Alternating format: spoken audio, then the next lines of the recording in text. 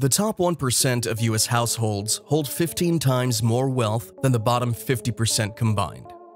By wealth, class, and status, the lines that separate Americans have always been blurry. Many households rely more on gut instinct than hard data to determine where they fall on the income scale. According to the Federal Reserve Survey of Consumer Finances, as of the year 2021, the median net worth of all American households was $120,000. Based on how the U.S. Census Bureau presents this information, we'll divide America into 5 income groups in this video.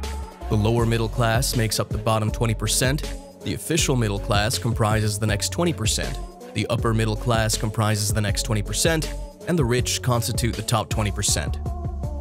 Starting with the network of those lower brackets, we'll work our way up to the network of those top brackets.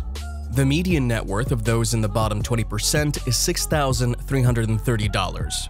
It could seem natural from the standpoint of common sense to state, well, clearly individuals with lesser wages are going to have a lower net worth. But that's not always the case. In actuality, 40% of those with annual incomes over $100,000 live paycheck to paycheck. 53% of Americans live paycheck to paycheck, earning between $50,000 and $100,000 a year. But 13% are actually fighting to make ends meet, with 18% finding it difficult to pay their payments. Additionally, 72% of people making under $50,000 a year live paycheck to paycheck, and 33% have financial difficulties. It's clear from this that having a low net worth isn't always a sign of a low income. It all boils down to how one manages their own finances and how one manages expenses. Additionally, having a large amount of debt can seriously harm net worth. It might be challenging for people earning modest wages to save much money. The good news is that real median wages have improved by 6% over the past year for Americans in the lowest income tier, which is a positive development. As a result, as your income increases, so will your ability to save. A net worth of $6,000 is terribly low, regardless of income, because costs can and often do go up in times of need. It can be worthwhile to examine your finances carefully and see what you can do to expand your network. Finding strategies to increase your income or more actively attacking debt could be the answer. If you're in this scenario, it would be preferable for you to attempt and find a means to increase your overall net worth. The lower middle 20% comes next. With a median net worth of $43,760, this group is financially secure. 90% of Americans claim they are in the middle class when surveyed, according to a few researchers. There are many traits that define the middle class, but most of them boil down to discretionary income and the freedom that comes with it. Are you planning to have leftovers for dinner tonight, or are you hoping to eat somewhere else? You decide without checking your bank account because you prefer not to. Are you choosing to rent, or are you choosing to purchase a home? Yes, there are a lot of elements to consider while making this selection, but your decision is probably going to be influenced by how much money you have to spare. Are you planning on taking a trip this year as well? This represents the middle class. One researcher went on to clarify more. It provides a sense of safety and a set amount of human capital. There's a specific level of involvement in your community. You become middle class for a variety of reasons. Possibilities are only limited by your ability to pay for them. Therefore, having extra cash is essential. Your decision-making is frequently restricted to meeting your wants alone. Instead of a specific income or net worth, the goals of the middle class in America are sometimes used to characterize them.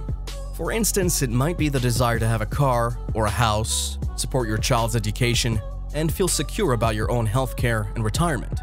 Even if you have a high net worth, being heavily indebted can keep you from moving into the middle class for a while because it will make it more difficult for you to purchase a home or go on vacation. We now find ourselves in the middle of the middle class. With a median net worth of $14,700, this group is financially secure. Around the time they are in their early to mid-40s, the average American tends to surpass the threshold of $100,000 in net worth. For the majority of people, accumulating a 6-figure net worth will take some time, but there is no doubt that this is a big achievement. For the majority of people, it signifies a significant amount of time and commitment to saving. There's a saying that goes, when it comes to money, it's not how much you make that counts, it's how much you keep. Anyone may amass riches with discipline and sound financial habits. One may have a low income of $75,000 per year and, with wise money management, retire with millions of dollars. Conversely, you could earn twice as much, or perhaps more, spend every dollar you earn, and never be able to retire. Income is not a cure-all on its own. Financial habits are important. The key to creating money is to save more than you spend, which is what it ultimately comes down to. The upper middle class comes next, and the median net worth of this group is $218,000. At best, it's difficult to distinguish between the lower middle, medium, and higher middle. The middle three quintiles are frequently used to refer to the lower middle, medium, and upper middle. Additionally, you're regarded as middle class if your net worth is between $43,000 and $2 million. However, because of how broad this category is, it probably merits these subcategories. In general, senior managers, doctors, lawyers, and other white-collar professionals come to mind when we consider this upper middle class category. But that way of thinking usually revolves around money. From the standpoint of net worth, we can see that this category can encompass a lot more things. A person who is diligent about saving can easily fall into this category.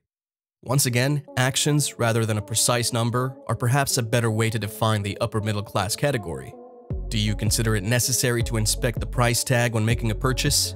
Most likely, you don't fit this group. Are you able to assist your kids with the cost of their college education? When should your car be upgraded? How do you decide? You might do it every few years or anytime you feel your car is no longer up to date. In general, you can basically do whatever you want, whenever you want, within reason, of course. The wealthiest 20%, with a median net worth of $688,900, makes up the final group we'll discuss. Once more, we believe it's an entirely fair sum that the vast majority of individuals could amass by careful investing, but most people don't. The average American's net worth is only $250,000 when they reach retirement age, or 65. Although it's commonly known that Americans are awful at saving, you are an exceptional saver since you're sitting here watching finance tutorials on YouTube. You could easily retire with approximately $675,000 if you were to start saving just $125 per month at the age of 20 and continue doing so until you're 65 years old and sick. Additionally, it's critical to keep in mind that as you move through these several stages, your perspectives on money will probably change. When you're struggling to make ends meet, you approach money totally differently than when you've begun to build wealth. Additionally, you have some spare income and reserves, which often translates into a feeling of comfort and ease. When you get to this point, wealth is more of a feeling of abundance. You begin to consider options other than what you can do or afford because, for the most part, all of your necessities and wants have been satisfied. Instead, you begin to consider what kind of legacy you can leave behind for your community, family, and children. In the end, there are many variables that affect how you define buying the upper, middle, and lower brackets, and focusing solely on one of them will likely leave out some important details. It likely combines elements like salary, net worth, education, family size, and some psychological ones like simply feeling secure and able to support yourself. The boundary between one bracket and the next will always exist somewhere. A formal definition is unnecessary, though. These are only generic principles after all. It's your financial progress, not anyone else's, that matters most, not how you think others are doing it.